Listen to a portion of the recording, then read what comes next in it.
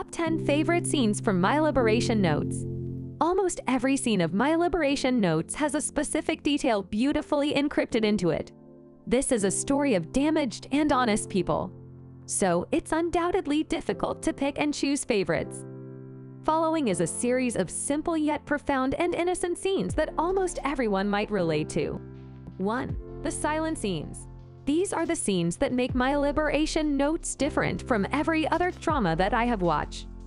The authentic characters and their uniqueness will start to grow on you slowly.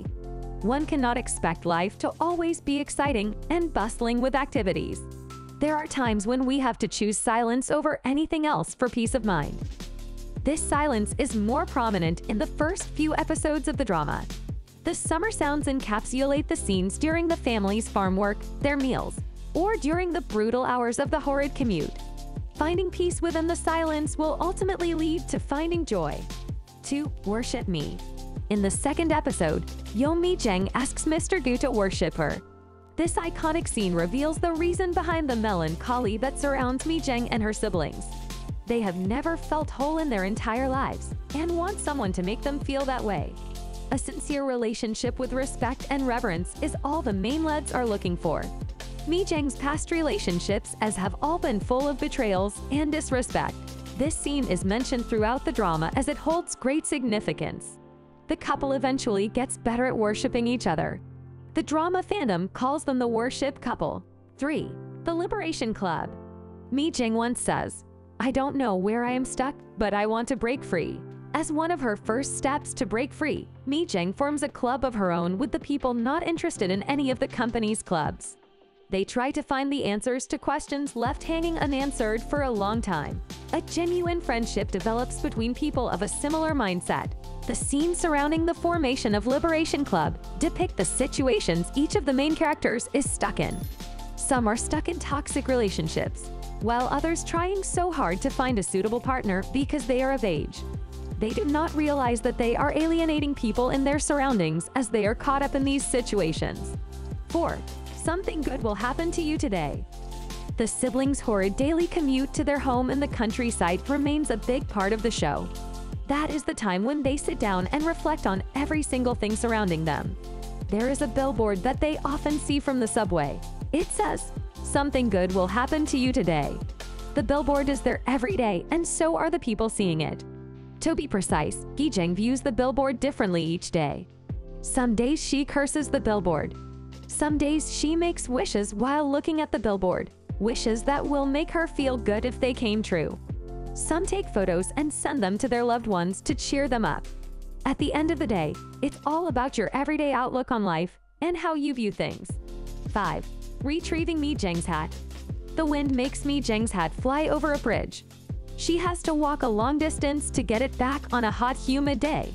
While Ching-hee says that he will bring it back, Mr. Gu insists on doing it his way. Even though his foot is hurt, he jumps over the bridge to get Jeong's hat. This is the moment when everyone is left surprised by Mr. Gu's athletic skills, and we start guessing what his past must have looked like. This is the first time he does something out of the ordinary. This scene is crucial as it shows Mr. Gu might have started breaking the shackles holding him down. 6. Clanking the Bottles. Jeong is disturbed thinking about abruptly opening up to Mr. Gu when she doesn't even know his name. So she stays out late for the first time to avoid embarrassment in front of Mr. Gu. That makes her miss the last bus to Sampo, and she arrives at the village late into the night.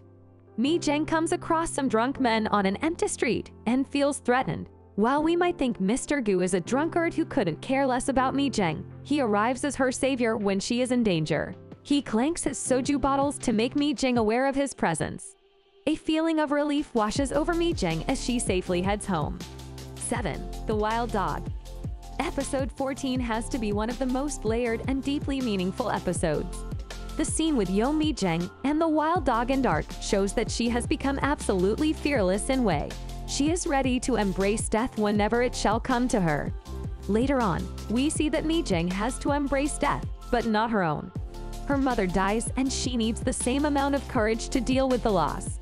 The screen turns black and white the moment Jeong sees the ambulance outside her house. It emphasizes the effect of a loved one's death on Jeong. This has to be one of the best juxtapositions of life and death in the entire drama. 8. Inexplicable Hunger. My Liberation Notes shows lots of scenes of the three siblings conversing casually, sometimes about meaningful things, while sometimes random topics. Every character is deeply layered with profound words and thoughts, but one of the conversations that will strike you is of the sisters. Jeong once says that, "I am hungry, but there's nothing I want to eat." Jeong replies, "Then it's not food you want. You can take out any meaning you want from these lines. There are times when we feel hungry, stuck, and lost and keep trying to satisfy ourselves with something that we do not want. Being satisfied without being self-aware is just impossible." 9. The Reunion.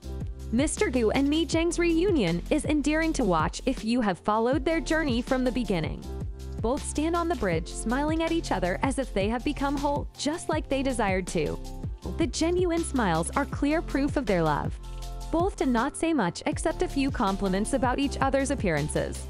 Their giggles and compliments will make you feel warm and fuzzy all over. We can say they did get significantly better at worshiping each other. 10. Mr. Gu's Confession. This is not a usual confession. It's the confession of someone's love who is aware of the worst in him. Mr. Gu is afraid of himself and his unpredictable future. He knows that something might happen any day coming that might not let them stay together. It will end up hurting both of them when they part ways. But regardless, he tells Jeong the most important thing. He lets her know just how much he likes her and how he feels about her.